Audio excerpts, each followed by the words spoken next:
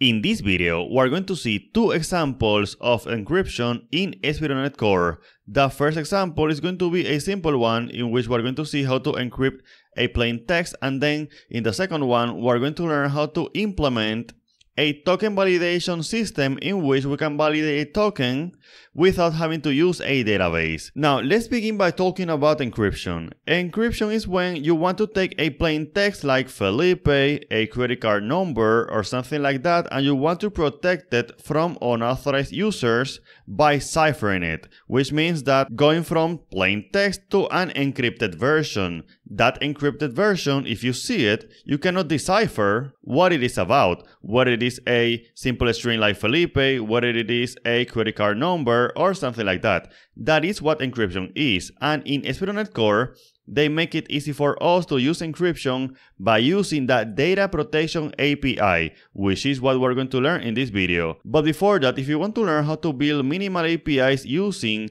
ASP.NET Core, buy my Udemy courses today. In these courses, we learn how to make minimal APIs from scratch, whether it is using Entity Framework Core to access the database, or by using Dapper, in which we use store procedures. In both courses, we create a user system, we do validation, we do deployment, and more. Link with a discount to these courses in the description of this video. Alright, so let's get back to the tutorial. So we are here in a newly created minimal API. So let's come here. First, we need to activate that data protection API. So for that, let's come here to Builder. Let me say Builder Services at Data Protection. And with this, we are good to go because we can use the data protection API. Let me delete this code that's here as an example. And let me say map get. I want to do a first example in which we're going to take a simple text like Felipe and we're going to encrypt it.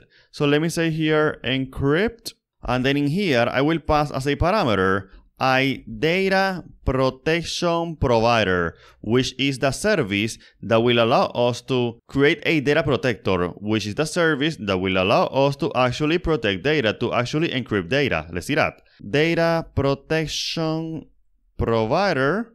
Alright, so let's do this, and let me get my protector. So data protection provider, create protector, and I have to pass a purpose string. You can think of a purpose string as a value that will allow us to create a new secondary key that will allow us to encrypt our values in a way that is isolated from other data protectors. In this way, we avoid having an attack called token substitution attack, which we're going to see in a future video. For now, let's just say here that the good practice is to always use a different purpose string for each case. So if, for example, you want to do token validation, you use a unique purpose string, and if you want to do account confirmation, then you use another purpose string, and so on. So in here I will say example. Again, this is a simple string, nothing complicated about that. Now, here I want to do encryption, right? So what I will do is that I will receive a plain text.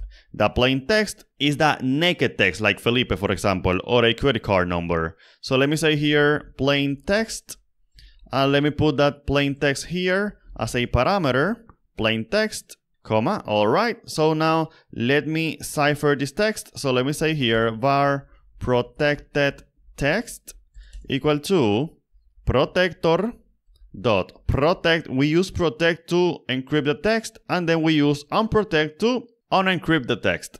So let me say here protect, and let me pass the plain text, and then let me unprotect the text so that we can see that indeed we can unencrypt some text. So let me say here unprotected text equal to protector dot unprotect, and then protected text. Now, just in case, please realize that we have to use a protector with the same keys and the same purpose string in order to be able to actually unprotect this protected text that we have here, that was protected with this protector, that was configured with this purpose string. Alright, so now let me say return type results dot OK, and let me say new anonymous object, and I want to pass here the plain text, the protected text, and then the unprotected text. Alright, so we can press Ctrl F5 to run our application. Here we have it in the console. I can press Ctrl click here, and let's come here, and we can say encrypt, and let me say Felipe. And as you can see, we have this here. Now, I prefer to use Postman for these examples because it is easier to see. So let's use Postman, send, and we have the same thing here. So as you can see, we have plaintext Felipe. Then we have the protected text, which, as you can see, it is an undecipherable version of this plaintext that we have here. And notice something. Notice that if we click on send several times, you are going to see that we always get a new value. This means that you have an added protection layer when using the data protection API, because they use good practices in which that for the same plain text we get back different protected text, which means that even if you decipher this protected text that we have here, you cannot automatically know that this other text that we have here corresponds to the same plain text, which is great.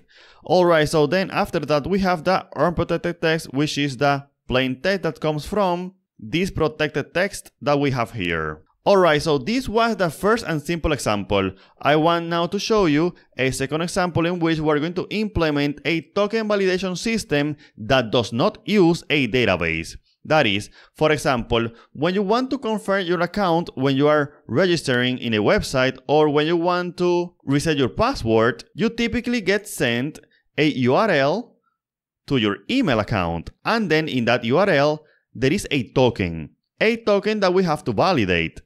So the idea is that when you click on the URL, you are going to get redirected back to the website, and the website is going to validate the token to confirm the operation. Now that is great, but how can we implement that actually? One way would be to store the token in the database, and then when the user comes back to the website, we get the token from the URL, match it against the one that is in the URL, and see if they match. And then if they match, then the operation was successful. If they don't match, then we just do not confirm the operation. Now that is fine, that is a fine implementation, but there is a problem.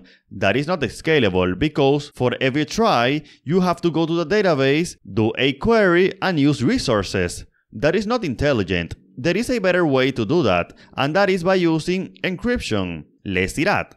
Let's come here, and let's create two new endpoints. We're going to create one endpoint for generating a token, and then another endpoint for validating the token. Let's see.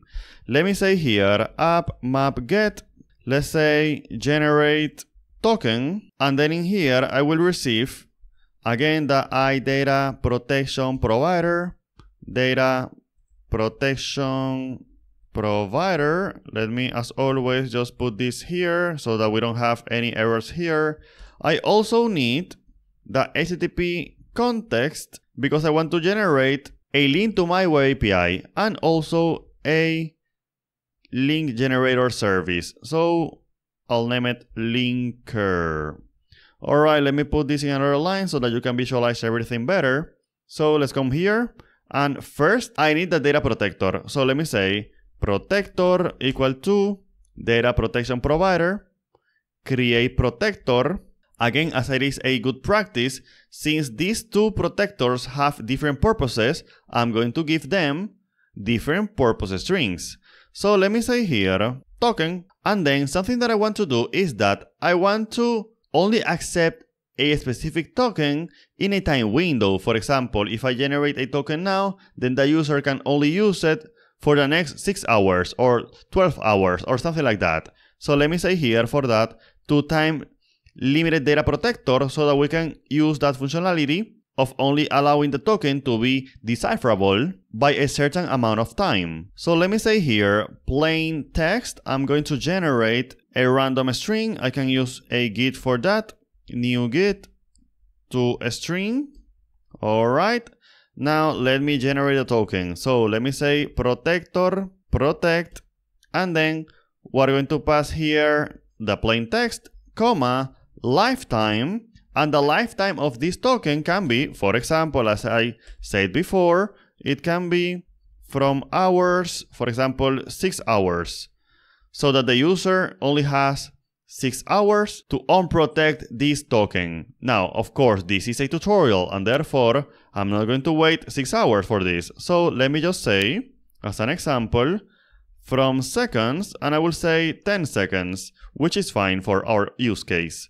Alright, so now I want to generate a URL to another endpoint. So let me first create that endpoint, map get. I'll call it validate token, and I'm going to receive that token here. Then I want to say here a string token, IDataProtector data protection provider. Alright, so this, like this, is fine. And then first I want to generate my protector with the same token because I want to unprotect a token that was created here. Then if I try to unprotect an invalid token, I'm going to get a cryptographic exception. So what we're going to do is that we're going to do here a try catch. So we're going to say try protector unprotect. Then I'm going to pass the token. And then if this was successful, then we're going to run this line of code. So let me say here type results, okay. And then I will just say the token is valid. Now, if I come here and I get a cryptographic exception, then we can deduce that the token was invalid and therefore maybe it was expired. So let me say here return type results, but here I will do a bad request and then I will say that token was not valid. Alright, so now I need to put here results. I need to indicate, I want to say that I want to return an OK that has a string inside and a bad request with a string also. Alright, so as you can see now this compiles. Now I want to give this a name with name. I can just call it validate token. Alright, and now let's come here and let's generate that URL with the token to this endpoint that we have here. For that we can say linker, this linker, get URI by name, HTTP, the HTTP context, endpoint name, validate token, and values the token. And then return, type results, okay, URL. Alright, and with this we're good to go. Let's test our implementation. Ctrl+Shift+V to compile our application. Let's come back to Postman. I will use this generate token endpoint first. So let me copy this. Let's come here and let me say generate token, Ctrl enter, click on here, send, and as you can see we have back a 200 OK. A 200 OK, that token is valid. Now, more than 10 seconds has passed since I generated the token, and therefore if I click on send one more time, oh, as you can see now that token was not valid because the token expired. Notice that we implemented this functionality without having to touch a database, which means that now our solution is more scalable, is way more efficient than if we try to actually connect to a database to then validate the token. Alright, so as you can see, with the data protection API, we can do encryption in an easy manner in ASP.NET Core. Thank you so much.